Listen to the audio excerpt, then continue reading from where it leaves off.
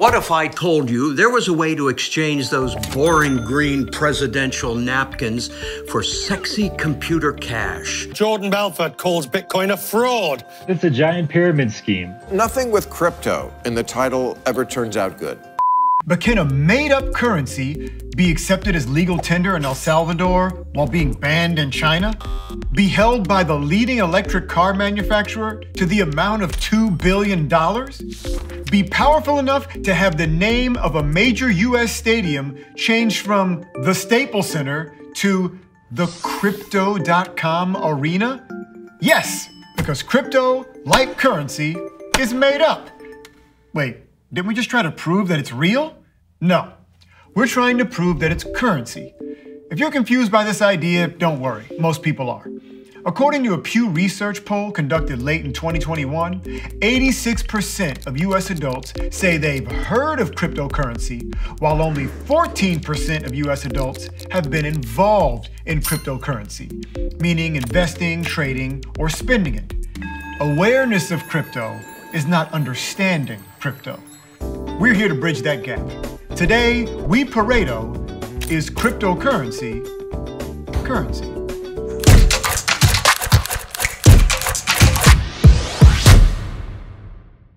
Reach in your pocket and pull out a dollar bill. Sorry, I know you probably don't carry cash. Open your Venmo or banking app and see the representation of a dollar bill. Good? Good. This dollar is currency. And currency is anything that has a store of value that can be exchanged to transfer value between parties. Now, back in the day, in order to buy something, you had to barter for it. Bartering is like trading, and it requires both parties to want or need what the other party had. I got a cow, but I need 3 goats. In order to get my 3 goats, I need to not only find someone with 3 goats, but someone with 3 goats who also needs a cow. As you can imagine, it was super inefficient. Until they invented Goat App and solved all these problems. Nah, actually they just started minting coins. Coins had an accepted store of value. That value was reinforced by governments and other businesses and decided legally that they had value. It didn't hurt that the coins themselves were usually minted out of precious metals like gold or silver. Now, I don't need to carry my cow all over town searching for a goat seller in need of a cow. I just find a cow seller who gives me 5 gold coins for my cow and take those coins to a goat seller who sells me 3 goats for that amount. 1 cow equals 5 coins equals 3 goats. If that seems like a fetch quest, I could blow your mind and say that all exchanges of money are elaborate fetch quests, proving that we're stuck in a game-like simulation. But that's for another video. Most people realized, however, that carrying around gold coins is really damn heavy. There had to be a better way. Wait, what if we just had an app? They haven't even invented the phone yet.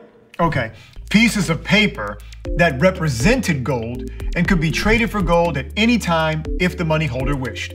That's exactly what England did in 1816 when they established the gold standard.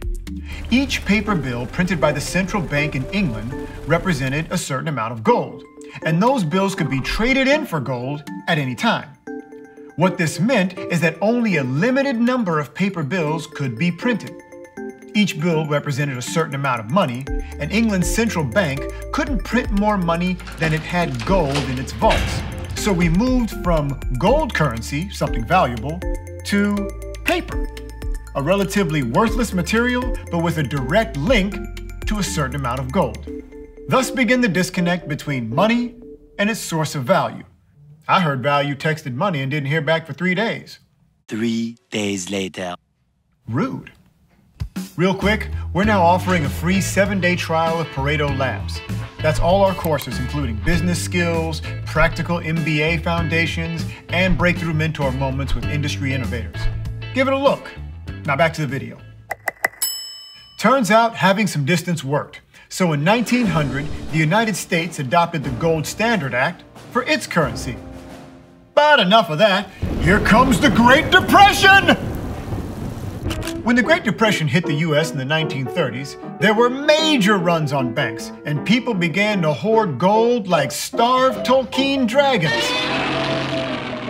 And because gold and currency were linked, taking gold out of circulation therefore limited the money supply in the US. And the availability of money in the economy is like oxygen to a fire. More oxygen can make a fire rage, and choking off oxygen can extinguish a fire completely.